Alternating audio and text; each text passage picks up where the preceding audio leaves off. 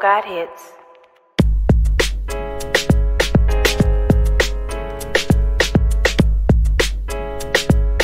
Hey everyone, and thank you so much for joining me today on my YouTube channel. I'm your girl, RobinicoleK, the Inspiration Specialist, and I'm wired to inspire you to live your authentic purpose.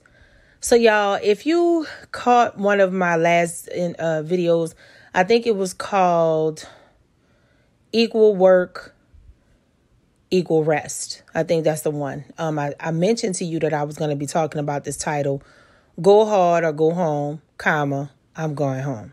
Right. So I felt led to do this video because I noticed that there are a lot of people who are spiraling because they're trying to keep up with the go hard or go home energy. And I think that in a lot of cases is that if that's not necessarily something that you specifically are led by God to do, if you are not meant to have that mindset, it can not only be counterintuitive, but it can be counterproductive when it comes to the specific thing that God wants you to do. We have to do things at our own space and our own time. It is very tempting now to look at all of these people all of a sudden becoming rich and millionaires and stacking up this and stacking up that. But you have to understand what's most important to you. I'm not saying that we don't need things to take care of ourselves. I'm not saying that you don't want to produce generational wealth and you don't want to work on things. This is I'm not anti-work. I'm actually pro-work. And the reason why I'm talking about this is because you have to figure out what that's going to look like for you. And what's happening is a lot of constructs and a lot of things that people have implemented into others' lives, things that have been projected. People are starting to come to the realization that that is not working for them. And so what's happening is leaving them in a place of just feeling like, God, like I want to go so hard and I want to do so much and I want to be the best and I want to do this and I want to do that. But you're missing a key element. You have a very specific path. And I want to speak to somebody right now and encourage them in this space right here. You are very, very special to God. So special to God that He strategically created you with your own skin color, insides, outsides, details, fingerprints, date of birth. He did all of that strategically because that's what He wanted of you. So I don't want you guys to think that the Creator just out here creating things on a humbug. He just throwing you together just cause. When God decided to strategically make you a particular way, there was a very particular and very specific ideal that He had in mind. And it is very easy to get caught up in the culture. It is very easy to think that if you are not doing some of these things that everybody else is doing, that it is inadequate. And I'm here to tell you that that is not true. Now, I will be clear. There are many of you who are called to be in a space where you will be in competitive spaces and you will have to compete on a high level. And God will give you some strategic instructions on how He wants you to navigate that. But it was very important for me to say to you, sweetheart, if you don't feel like going hard today, you have every right to go home. Chill, regroup, and figure it out and do it the way in which God is leading you to do it. So yes, go hard or go home. Go and just go home.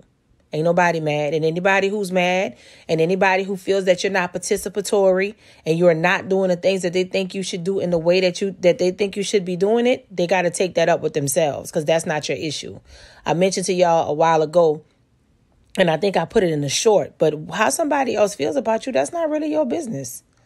You know, I think that what happens a lot of times, y'all, in this day and age, people are not honest. People mistake being blunt and saying things for honesty. But I know better than that. Just because somebody's blunt, that doesn't mean that they're honest. And that's why I always say, learn who God is for yourself. Learn how you communicate with your Creator so that you can understand how to navigate your life and you don't have to be influenced by other people. It is a breath of fresh air to be able to be influenced by other people. Because let me tell you something. When you put too much weight on other people, you make them an idol. And then when they do something you don't like, you make it their fault. And that's not fair. That's why they have many people who are workhorses and overworking themselves, not to eliminate getting the work done, but literally approaching it in a way where it's killing them off. It's making them succumb to things and do things that they really should not be doing, especially in the season in their lives. So I want to encourage you to revisit and reimagine. Think about all your goals and all of the things that you're working on, but figure out what is the best way for you to do it.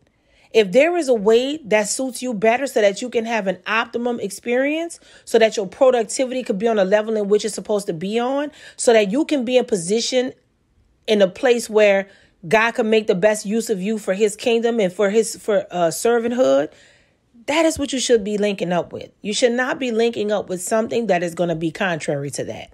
And that is very important. I am specifically speaking to people who have been secretly feeling burnout. You have not been wanting to tell people because you've put out to the world, all you got to do is this all the time. If you have not, I'll make sure I put a link in the description. But I want you to make sure you go back and listen to the word about equal work, equal rest, because it's a partner word to that. OK, so when I think about this from a biblical standpoint, and when I think about what this means from, just really understanding the totality of how God does things for us. Listen, there's so many scriptures. I think Proverbs 3, 5, and 7 is about trusting the Lord with all your heart and lean not on your own understanding. And in all your ways, he will direct your path. I believe I said that full on correctly. If not, Proverbs chapter 3, verses 5 through 7. This is all I'm talking about today. OK, he will direct your path. And I'm telling you, for some of you after today, he going to say, OK, you can go home now. You can go hard another day, or maybe it's just not even in your destiny to go hard. It just might be in your destiny to get things done. And you may not have to go hard to do it. Again, I am trying to teach people. I am trying to enlighten people as I get enlightened. Listen, there is a place for hard work, but hard work is not for everybody. Sometimes God is trying to bring you into a season of smart work. Neither one of them necessarily are fun. It's very rare when people like the work that they do, but when they do, it's a blessing and they don't really feel like they're working, right?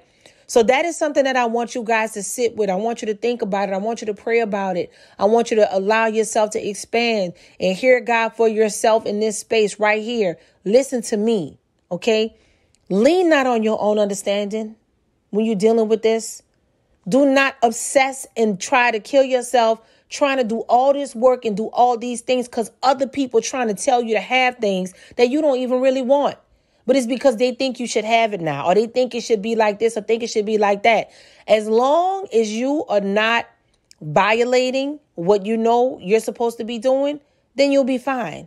It's just not fun. It might not be conventional. It might be absolutely traditional. It could run the gamut. It doesn't matter.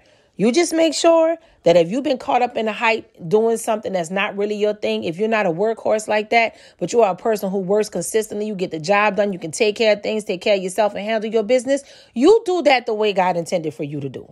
Don't you let nobody else try to tell you how they're supposed to work for you. Because at the end of the day, everything is going to come to you and to come together in a place where you fully understand what's happening. I'm going to talk about stuff like this a little more, and I want to talk about it from a different vantage point, but not today. I'll do it another day. But for now, go hard or go home, or maybe it's just time to go home, and it's perfectly okay to do that. That does not mean you're lazy. That does not mean you don't get it. But sometimes maybe today you don't work overtime. Maybe today you punch out at 3:00 and you go home and get you some rest. Maybe you can't be the go-to person for them to call anymore where they add 100 extra things to the list of what you can do. And I heard somebody say this one time. You got to be careful when you let people know your capabilities. Because if you let people know your capabilities on a certain level, then they can abuse it. So be careful with how you put your capabilities out there, because some people will feel like they have the right to manipulate those abilities to get what they want. And when at the end of the day, when you don't measure up or do what they want, it'll leave you high and dry. So I hope this word blessed somebody today. I am looking forward to making some more of these. And remember to like, share, subscribe, and turn on the notifications. I appreciate you so much. I am wired to inspire, and I hope you are too. Oh, God hits.